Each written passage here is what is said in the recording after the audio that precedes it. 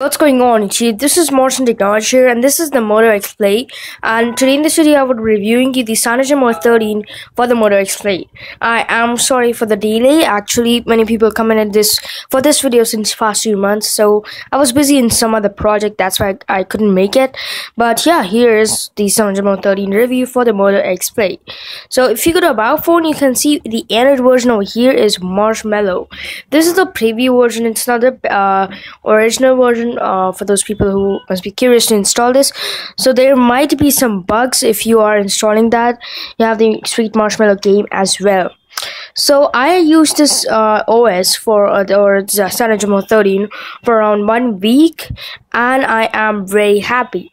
I didn't have any lag, any problem with this OS. You can install that. There is no much bug over here. The fast charging works properly. The standby the screen on time I got was 6 hours of screen on time, and yeah, it has Cyanogenmod 13 as well. I got 6 hours of screen on time, which is amazing. Now you have some features as well, good features like the buttons. From buttons you can customize these things. Then you have power button, then wake up device. You can wake up your device through this volume rocker. If you click over here, your device will wake up. So it is like that. It's pretty good. Then you have display. So from display you have like adaptive backlight, wake on, plug, these features, and show search bar in recent apps. So I just turned it off right now. Ambient display as well. Then you have gestures. So all the gestures are not working, like the chop is not working. Then double twist, that's hopefully working, but I didn't use that much. So as I told you, all things are not working right now.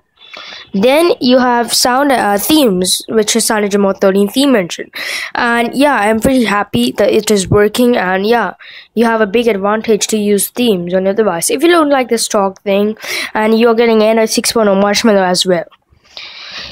Then you have sound and notification, so you can access the notification light as well. Pretty good, and you can see the notification light